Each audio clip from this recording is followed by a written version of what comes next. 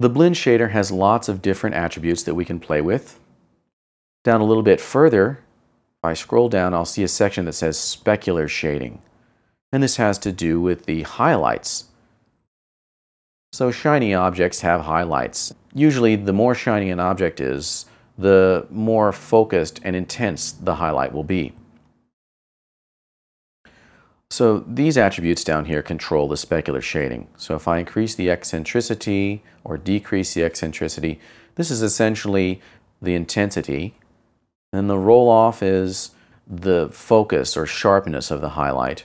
And then we also have color, which is the brightness. So I can adjust all three of these to get different looks. I'm trying to produce a plastic material here, so a fairly low eccentricity and a high roll-off and specular color pretty much gives me the look that I want.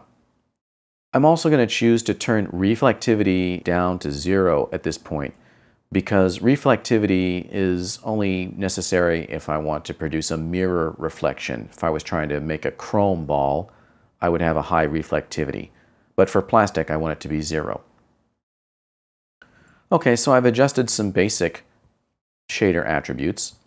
Let's now add a pattern or image into the color channel, so that instead of being a flat color, we can have many colors, or we could place an image there, or whatever we wish. To do this, I'm going to go over to the right-hand side of the attribute editor, and I'm looking for these little checker buttons.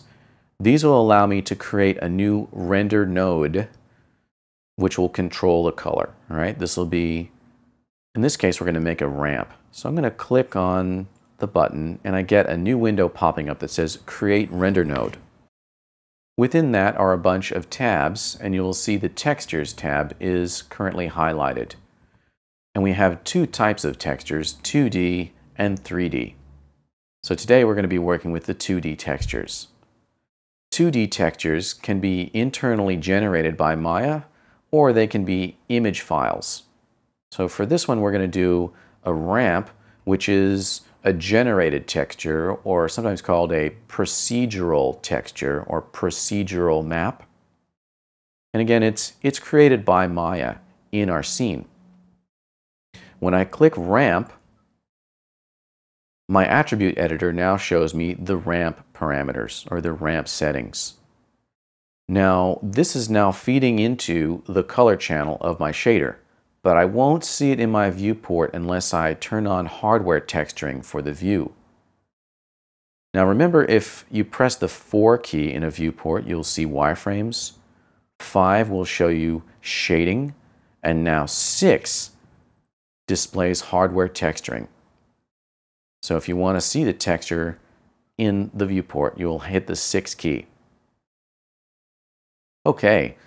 In the ramp attributes, we can adjust the positions of these flags to change the color placement on the object. I can scroll down a little bit and I can click on the color swatch and change it to a different color, for example. Click on a different color swatch and change that to another color. I can delete swatches by clicking on the little X. And I can create swatches by simply clicking anywhere in the center of this ramp display.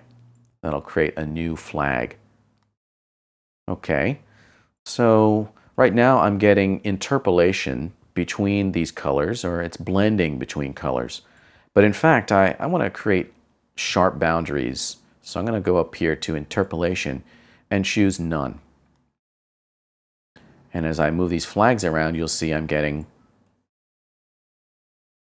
a sharp boundary between the colors instead of the blending. So I could go in and choose different colors for these. Blue, maybe I could go create another swatch or flag here and make that one green. And I can also change their positions more precisely if I want to, get a beach ball where all of the lines are sort of lined up correctly. I can go into each one of these and actually type in a value. This one's already at 0.25, so that's good. Let's make this one 0.5, halfway. The next one will be 0.75. 0.75. There you go. I've got a nice beach ball with a little bit of a highlight on it. Now we're ready to create a material for the ground plane. I want to get the appearance of a weathered pier. I've already taken some photographs and created these maps. This is a diffuse map for the color of the pier. And then I've also got something called a bump map that indicates roughness. Anywhere we see black here will be a valley, and anywhere we see white will be a hill.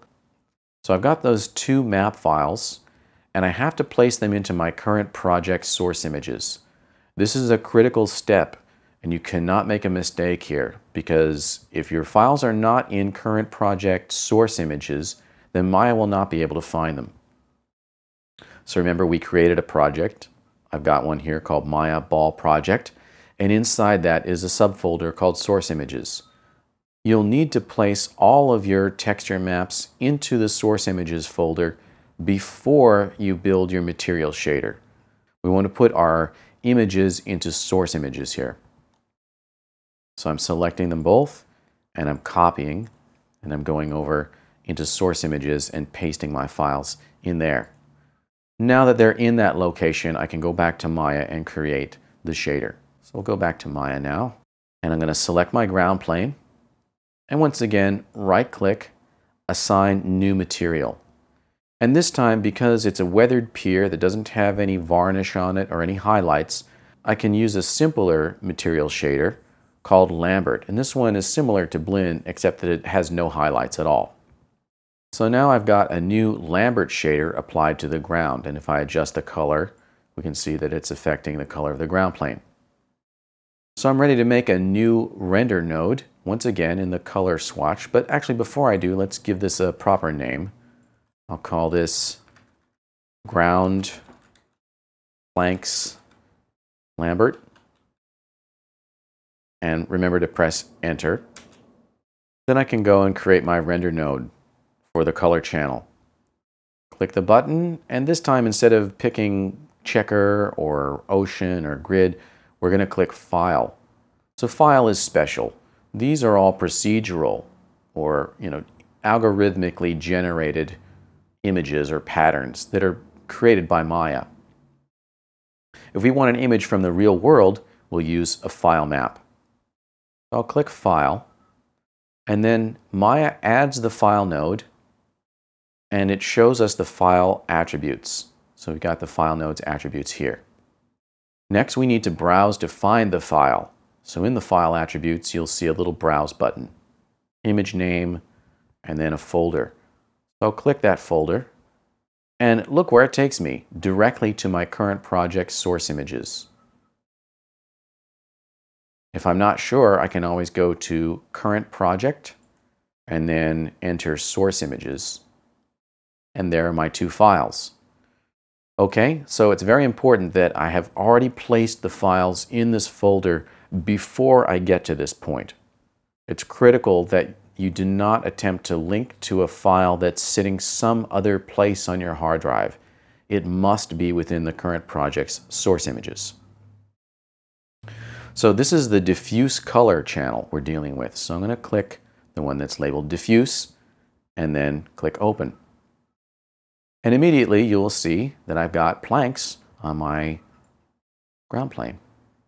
Pretty cool, huh? I can go to my camera view and I can press 6 in the camera view so I can also see the texture in the camera viewport.